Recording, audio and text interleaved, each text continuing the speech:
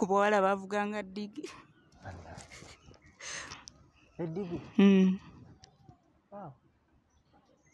Nga ffe tukola zi drive nga tukunama nettuuka ebintu bafamire bye baali babisigaza ne babigaanira ne batukasukanga ebweru ntugumira embeera. Ne nfuna omuvubuka awo n'ankwana n'aŋŋamba jangu wano ne batooba. Oli mu myaka emeka awo? Oli mu myaka emeka awo? I was 18. 18.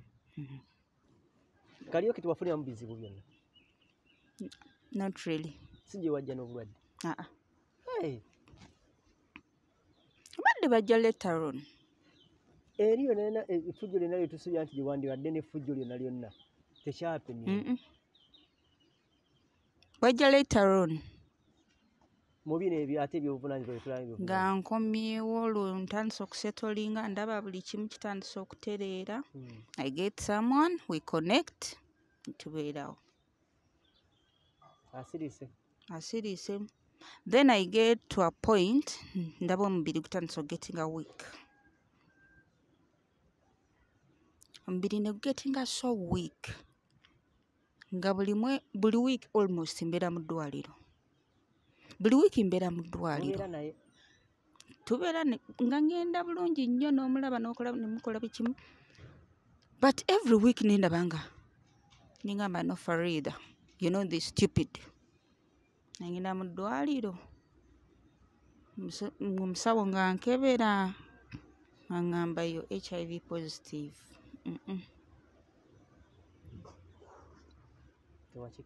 Namugamba it can't be.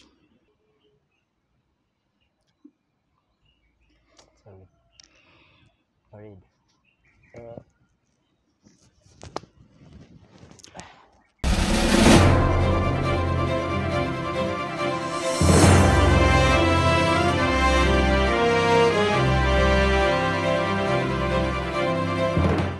Umukutu gwa Uganda byogere yonna gy'osinzira okuba tenga otulaba.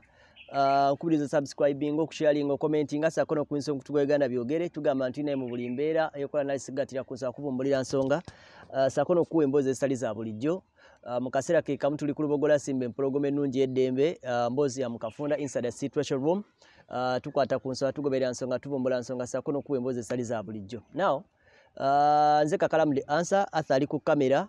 Tulina biva organic and natural health product betutambula nabo nyongera okuba tenga nkutegeeza nti osobola okuba tenga ogenda batuukirira ku wali eri ku Access Building Lubaga Road. Ne basobola okuba ati abakujjanjaba ebirwadde bikutawaanya mu mubiri obugonvugonvu alusa zikusumbuwa sukaali nkuzigira abanafu aba biva organic and natural health products bajjanjabisa enkola yaffe ey'obutonde nga bakozesa ebibala oba ebikoola byonna azilongazi nga kiri nakyo kye bakozesa ensonga kye babayita ba biva organic and natural health product. Dr. Senjo bakulindidde namba eri wansi wa screen osobola okuba tenga omukubirako no WhatsApp nga n'omwebuuzaako mu ngeri emu oba endala ajja kuba tenga akutaasa mu mbeera bwetyo. Naye nga nyongera okuba tenga nkujjukizaako bannaffe aba Club 71 side z'ebusiika. Club 71 enoonya badijja basobola mixing omubali mu ngeri y'okuba tenga onoonya omulimu chance weeri ng'osobola mixinga ng'osobola choosing date yo gy'oli favorable ebusiika wali club weesangibwa. It's a very organized club. Osobola okuba tenga ogendayo luba n'ogendayo n'osobola okuba tenga obuuza ne bakubuulira ki ekigenda mu maaso. Kino nsobola okuba takitambula bulungi nnyo ku Valentine ng'ennaku z'omwezi 14 Feb bagenda beerayo kye bayita omubali. Rebecca Jingo Yanga D Enre Mwanje bagenda beerayo. So kuyingira mutwalo gumu osobola ogendayo nayo n'okyakala. Kati nkusigira America Komo alomba dduwa okuba tenga nti ye muntu gw'osobola okuba tenga WhatsApp n'ongeri y'ebizibu ebikutawaanya sangibwa Naluvule Kabulengwa nasobola okuba tenga kuyamba mu ngeri emu oba endala. So n'olw'ensonga eyo mutuukirire. Now, olunaku olwaleero tulina story gye tugenda okuba tenga tuwayawayamu era gye tugenda okuba twogerezeganyaamuko ne muganda wange atudde wano. Eri so touching naye nzikiriza nti ejja kuba tenga ekyusa generation n'abantu bangi nnyo mu ngeri emu oba endala. Kwanirizaako nnyo Freind. Sanyuse nange okunnyaniriza. Mannya gange nze Faridah Mukasa Muhammad. Faridah Mukasa Muhammad. Ogenda twongezaako ku ddoboozi katini? katini ddala titukwanirizaako nnyo. Nange nsanyuse okunkyaza. Obulamu bwe butyo bugonvugonvu naye nga mwijja kutereera. Now ensi ekutunuulira bweti I know wafuna very many people abakujajinga ne bakuleetera okuzza wansi naye ate watuula wansi n'otula n'abantu abalala nga bo bakyamovinga on ate n'oyongera okubeera strong. So mu mbeera bweti ogenda tuyisaayisaamu okwo mu bulamu bwe bwali before then n'obulamu bwe bwaddamu okubeera nga buli nga bugenze mu mbeera bweti endala. Abatulaba Faridah gwe tuli naye kanti kwanguyizeeko yafuna akawuka akaleeta mukenenya akalina. Abantu bano eno we bavaayo ne bajja ne bawogerako naffe oba oli awo kituleetera naffe okubeera abavumu mu ngeri emu oba endala ne batamanya abasinga nti bali bokka abalala ne basobola okukwati nga beeyongera okwekuma mu ngeri emu oba endala. So wali otya Faridah? Wali muntu ki? Nali muntu mweyagaze nnyo ng'obulamu bulungi nnyo era nga wenze muntu gw'otunuulira n'onneegombesa. Naye nga kinajja oba naawe tomanyi natuuka at some point in time I got so wild nga bw'omanyi obulamu bw'ekivubuka. House parties, drinking, going out, buli kimu. Beaches, buli kimu nabikola. But it's peer pressure. Buli kimu nenkituukako kuba ndi muntu muyigirize. Naye natuuka ensi nempabako tugenda mu house parties tukola buli kimu. Ensi netuuka nempabako. Nange saamanya nti oba kikubanga era nasigala ndi mulamu. Katono nnyo Faridah. Before nga tetunabatuuka mu bulamu buno bwa peer pressure na peer groups ze twayingirira. Wali obeera n'abazadde oba wali awukana nabo mu ngeri emu oba endala? Abazadde baagenda okuyiiya obulamu mu nsi z'ebweru nga nkyali muwala muto. Ne bakuleka nga kasente kajja? Nga kajja, but I had responsibilities of my siblings, which wasn't a bad thing cause nasobola nembeerawo naye era ng'ensoma buli kimu ne kigenda mu maaso. But in the struggle of okulabirira bato bange nengenda mu zi karaoke nsiba ku stage osula okola. Katono nnyo Faridah. Bazadde baweerezanga ssente ez'okulabirira yo siblings. Yes. Ate struggle nejja endala. How? Zaite zimala? Ziba tezimala. Olina okutakinga responsibility of everything. Ate n'otuuka n'olaba life gye weegomba n'olowooza ijja okuyisaawo n'ogenda mu eyo. Otandika okuba kalyoki. Bakwokyayo. Ne bakuwa kasenda nti lulimi lwaffe. Exactly. Nga kati bw'ogenda wano ne bakuleetera ezo ze bakufuwayo n'omanya buli kimu kijja kuggwa n'ogenda n'otandika that street life. Ngondeeka oba ng'osuulirayo dda? Nga nzirayo. But of course ng'olumu tuba ne overnight. Nga kyegenda kuggwa nga ekiro nnyo ne mubeerayo. Nga tulina house gye batteekamu mwe twasulanga. Kati life netambula kale bwetyo. Ekyo bakikolera ebbanga ki?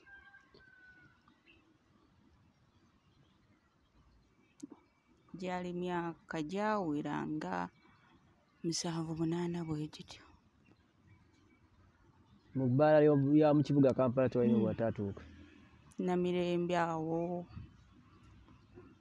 Wasinga ng'okubira? Okay. Namugenda n'ogenda ku ssomero n'odda. Olina okgenda ku show. Bw'otuuka ku stage ofuuka muntu mulala.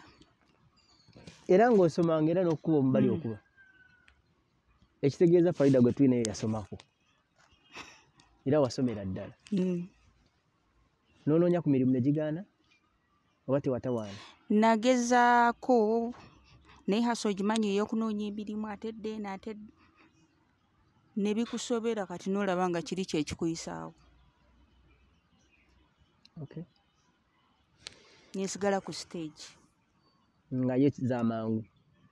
Era in fact bw'otuuka ku Namirembe awo wali bayitawo ku kyennyanja.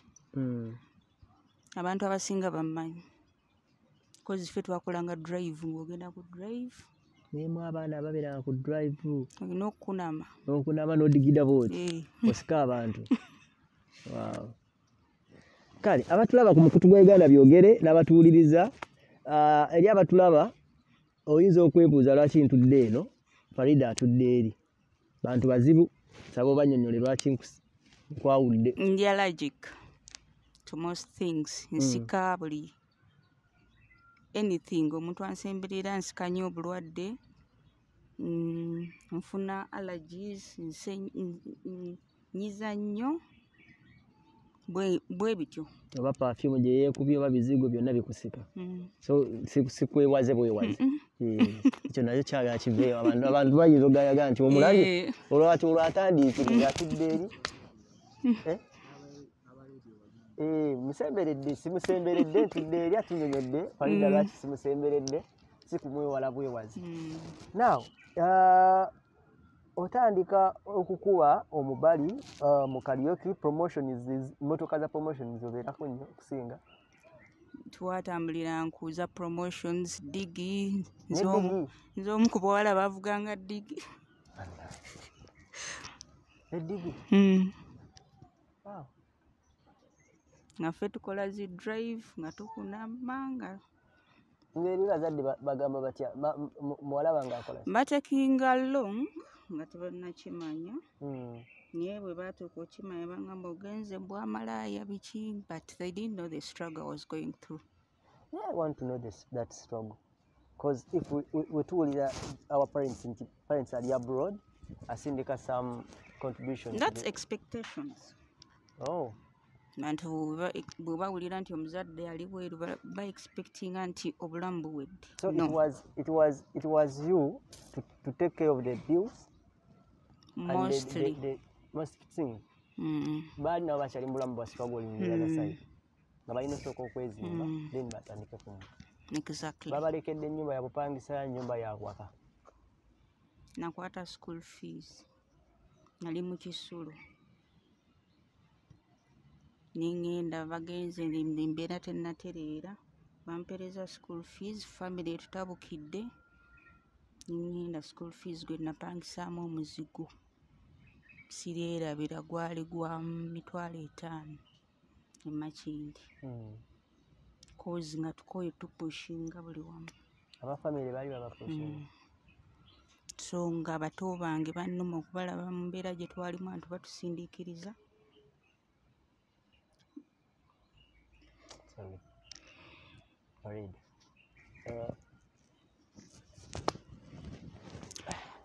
Muto wange yansanga ku gate nali Nakasero secondary. Nampa school fees nemwe sigenda ziteekayo kangende nfuna omuzigo. Ng'oli mu Kisulo? N'obisibako ebintu? Nakola eddalu ku ssomero nga njagala bangobe ezo ssente nzikozese mpangise. Era kye wakola? Kati maama engeri gye baavaamu wano, bazadde be engeri gye baavaamu wano tebavaamu mu bulungi. It was a pressure. Oba baavaamu mu mutima. Situations weren't really good by then. Nga buli omu alina okweyiiya. Baavaamu mu mutima gumu bonna ne bagenda nti bagenze ku ggolo yemu bonna babiri oba omu Yasooka. They were divorced. Daddy Yasooka ogenda. Njagala bino okutunulemu. Daddy Yasooka ogenda. Kati struggle ate awo neba y'amaanyi. Ntubeera mu muzigo ne batusuulira ebintu ebweru. Then ne mami yali first ogenda. Abalekedde ani? Feka. Yabasiibula? Agenda mu Buwarabu agenda eri? Yagenda London. Naye awo sente zokka zokka ezigenda e London zokka zokka mpitirivu. It was too much because nzijukira yatambula okuva e Makindi paka ku embassy. nga ayagala agende. N'atunda buli kimu. N'atunda ebisinga, n'atulekera eby'omu nju. Yali landlady n'ajja n'akuulamu oluggi mu nju, embeera n'emuyitiramu. Nga tosobola kulaba baana bo bw'otyo. N'akwata ebintu n'atusiibula. Yafuna visa n'abeera naye emirundi naye nga buli lwatusiibula ng'akomawo. Buli wabasiibula? Ng'omutima ndowooza. Tegunaba kusiima. Paka lwe twamugamba gendera. N'atulekamu. Teryali ssanyu. Ese tubakuwa juice oyo. Sooka omuwe ku juice. Before nga tunaba kugenda mu maaso.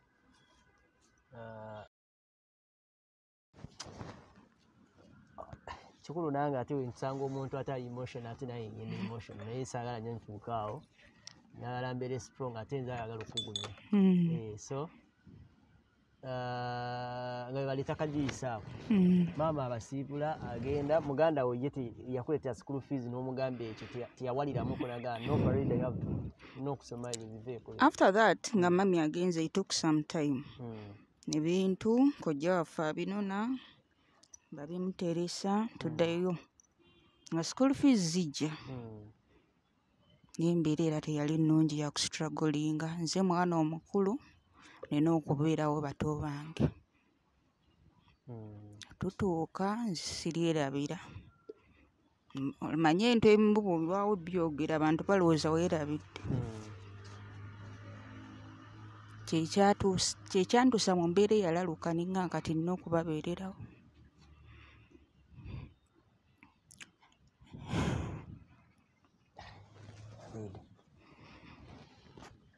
Olwo ani akusindiikiriza omaze okupangisa omuzigo ebyo nabyo akasente kakyaliwo baka school fees ako mukyali ako. School fees ye yajjanga nga osasulako omuzigo. Owange namukwata nensasula omuzigo. Baatuleka mu masomero nga gali very expensive kubanga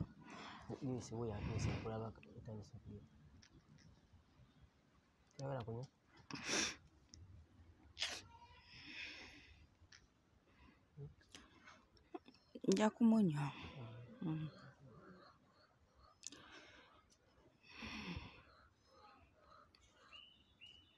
Nettuuka ebintu bafamire bye baali babisigaza ne babigaanira ne batukasukanga ebweru. Ntugumira embeera. Nenfuna omuvubuka awo n'ankwana n'aŋŋamba jangu wano ne bato. Oli mu myaka emeka awo? Oli mu myaka emeka awo? I was 18. 18? Ogenda mu bufumbo ne baganda abo bonna? Nga just ayamba buyambi. Ayamba buyambi. Nga tulaba batusibira ebweru bwe baba balaba TV nga bagibagobako. Tugumira embeera ne tubeerawo. Till I got that room ne ngipangisa ne bakomawo ne tubeera mu room yaffe. Oli temwayigattako temwabeerako any sexual intercourse with him? Just yali musaasizi ng'alaba embeera gye tuyitamu. Nampita n'aŋŋamba beera wano. Ne baganda bo babeere wano. Ne tubeerawo.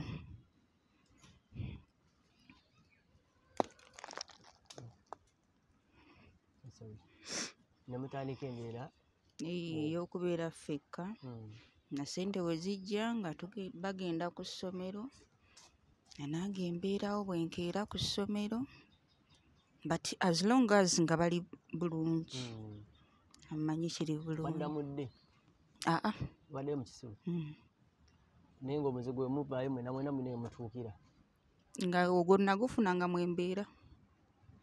Bw'ova n'ogenda ku ssomero? Bo ne bagenda mu kisulo nze ne ŋŋendanga mu ddenge we nkola karaoke.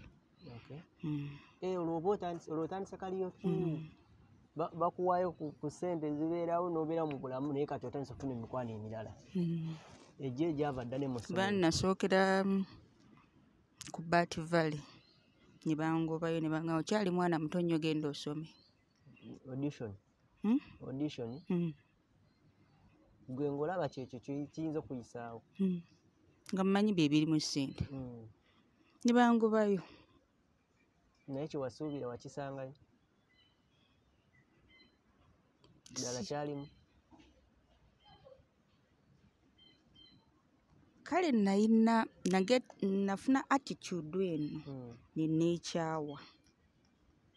Nga ntuuka ku stage ne neekyawa nnyo nga bwe ntuuka ku stage am a different person. Bw'onsanga ndi mu uniform ndi mwana wa ssomero. Bw'onsanga ku street nga ntambula am a different person. Kwega I was a mixture of personalities. Wali multi purpose mu mbeera bw'ekyo. Wow. Olwo ova otya ku ssomero? Ntambula. Nali ewulo ngenze Nakasero nga ntambula paka e Makindye but nga tulina abaana be tutambula nabo. Nettuuka. Kati okyuzinga otya ku bibiri? Nogaa nti kangende n'ekimu kino ekimu kankireko. Oba wamaliriza ddala n'osoma paka senior 6 ne weeyongera? Namaliriza paka senior 6 ne ntuuka ku university. Erya ddala? Ne ngenda ne ndaba nga sijja kumalako ate nina okukola ki ne ngenda mu course. So mu bufunze Kariuki yakubeererawo okuva wafuna eri embeera paka wamaliriza? Because I had to balance. Bato bange banneetaaga nina okusoma nga nina abantu abakulu abamanyi ku kyalo. Waliwo omusajja bamuyitanga Kiwanuka ng'ali awo e Makindye. Nga buli lwandaba ngamba kaana gwe genda ku ssomero. Ng'era ngamba buli lwompitako wano nona ssente z'okulya ogende ku ssomero. Era yakikola. So omaliriza n'ogenda mu kosi wagekola kosi? Nakola computer science. Kiriya? N'okita? N'onoonya omulimu? Ne nkolako counseling and career guidance as a side course. Byonna wanoonya omulimu? Counseling and career guidance nagenda okulanga ate obudde bugenda kuteekenga. No. So wano tutuuka mu mbeera eya noonya wotuuka mu mbeera ega nti kati nsazeewo Kariuki mufudde omulimu ebbanga lyonna. Nagenda okulanga bw'ogenda ku stage ne bakuleetera ssente ze bakufuwa ng'okolayo emitwalo 5. By then it was great. Yeah. Because waliwo shadows, angels, impressions. Shadows, angels nga muli mu competitions? Nga group zaali nnya by then. Nali mu dungeon. Dungeon ninga agijjira. Ninga yali agijjira. Nga okuba nga gwomu ku batambuza wano ngira bababuukinga. Nga tutambula. Every weekend or every day wali mwalimu n'omulimu? Every weekend nga tugenda up country. Ensula? Nga batusuza. Olwo otandika okuyingira ebyekikulu n'abantu bemugenze nabo? Actually I was very tough. Ng'obuvunaanyizibwa bwange buli ku bato bange. Kati I wasn't so much. But nature? Naturally, ndi muntu mukambwe. Era abantu abasinga bakimanyi. I don't take nonsense. Okay. Obuvunaanyizibwa bwankeera. There is a time nature way calling through the situation. You are in up country, a group of people, 3 days, 2 days, you sleeping together in the same room. Nature can call. I know. But it took some time. I'm someone who monitors people. Through the group? In the group, because many people were like couples. But fine, at the end of the day, Ngapo Gambia nature calls. Yeah. Then I got into it. That's another story. It was a long story, but it took some time. With someone in the group? With someone, yali atukolera costumes of the group. You're taking us some long? With him? We stayed for some time. Business-wise, nga mukyakola mwenna oba kyagala very well. Nga tukola bulungi nnyo. Then after that, I got someone who was much older. but he was willing to help me and my siblings. But I opened up nimugamba, I have responsibilities. Namba tobanga bokulabirira nangamba I will take care. Nga naye ali mu ekyo oba ye just muntu yali fan. Just someone yali ku kyalo na meetinga Up country. No. Imagine. Kubanga yansanga ndi ku kkubo nkaaba. Kamazika gali kumpi. Nkaaba nga I was wondering kati abaana leero bagenda kulya ki. Kati he helped for some time. He became a sponsor actually. But he's someone who is really good to us. Yeah, you appreciate him. So much. Wow. So much because he's always been there. Up now? Up now. Because I was open to him.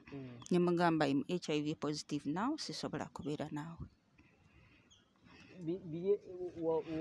Wayawukana naye n'ogenda mu birala. N'atandika nga ngenda Dubai nkola bwe ngenda wa nganta kolinya ennyonyi. Bulaawo kirasa eba erinye. Era kyekimu Kariuki? No. Kati awo nga it was business oriented. Nga kiki okola? Kyetasobola kwogera. I was like getting jobs, being a PA, counselor. Bwentyo olwo otandise okukozesa ebitabo byo bitandise okukola era nga bakujja wano ng'ogenda nga ngenda Dubai nsooka nengenda Nigeria. I met up with some friends who are like really close. Nitukola group ku Facebook. Nibangamba but you can come nenfuna omulimu. Nengenda nga orientation erina kubeera Nigeria, netugenda netumeetinga netubeerayo nenvaayo. I went to Dubai like that. Abantu abo bafuna otya? Social media is good. Social media, through social media, yeah? No connecting. Yeah, ku group says. Yeah. No beera open noganti zinasoma kino okola kino okola kino.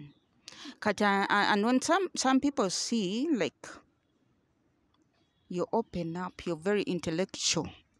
Nga batandika okwekwatako abakusembeza. Ennyonyi wasooka walinya nnyonyi wasooka okulinya wagenda Nigeria. Wanyunyula okudda Uganda. Nenzira cause that course yali eweddeko. Nengenda Kenya eyo course neggwa nengenda e Dubai. Nga buli wadda kati Kariuki obasiibudde. Kariuki tewafuniramu bizibu byonna. Not really. Si gye wajja n'obulwadde. Badde bajja later on. Eriyo nena effujjo lyonna lyetusuubira nti gye wandibadde n'effujjo lyonna lyonna tekyapimye. Bajja later on. Mu bino ebyo ate ebyobuvunaanyizibwa byetulabye. Nga nkomyewo olwo ntandise okusetolinga ndaba buli kimu kitandise okutereera. I get someone, we connect, tubeerawo. Asirise. Then I get to a point, ndaba omubiri gutandise getting a weak. Omubiri ne getting so weak. Nga buli week almost mbeera mu ddwaliro.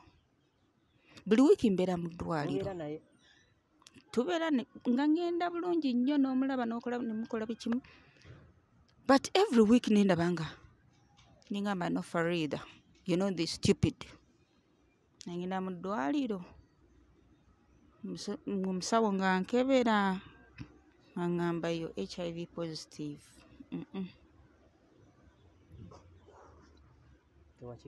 Namugamba it can't be.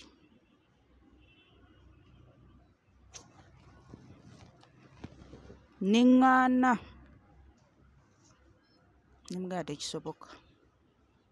Trust gye walina ku muntu yali y'amaanyi nnyo.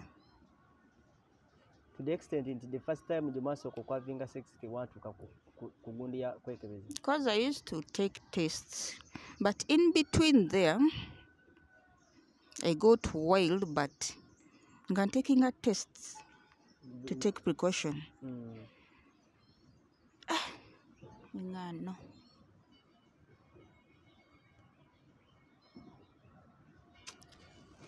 ne baleeta ba counselors. I went in denial. Ne bampa eddagala ne baga nze sijja ddimira siri mulwadde. That very time bamaze okuwa results bakugambye kino okuba essimu omukubira. Exactly. I knew where it came from.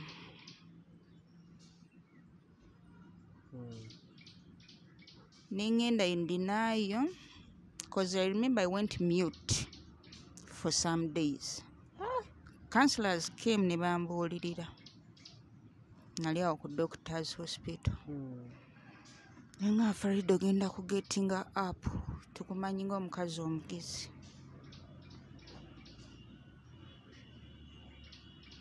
It was too big.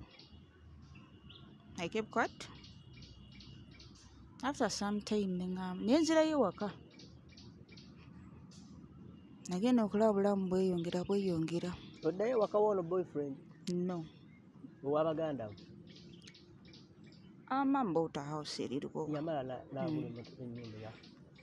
Nzirayo waka. Nawe wali okute ku kaseera. Nawe olina by'opanze. Nina era. Kati nzirayo waka. Ntuula obulamu ne bweyongera. Then I got back to that wildlife. Nati Faridah kyebadde mbuuza. Ngamba ali ku time eri wategeera nti omusajja akakusiiza. Omukubira boyfriend ono. Nakuba essimu natapikinga. Cause prior to that, alina clinic gye yantwalamu tugende tukole test. They came out negative. Kati bwe bangamba kino ngamba kirabika ali plan. Nga bateesa n'eddwaliro. Saabitegeera, it was just a clinic. Kisoboka. Nantwala tugende tufune test biki nengenda bulungi nnyo. Olanze owulira omubiri gwe guli wiiki. Kati ogamba omutadde ku pressure. Maybe we go this. It wasn't actually. Sijja kugamba nti ye yankwata yennyini. Yaleeta plan. Ekyo ne kiggwa. So that's why I was shocked the after. Ngamba.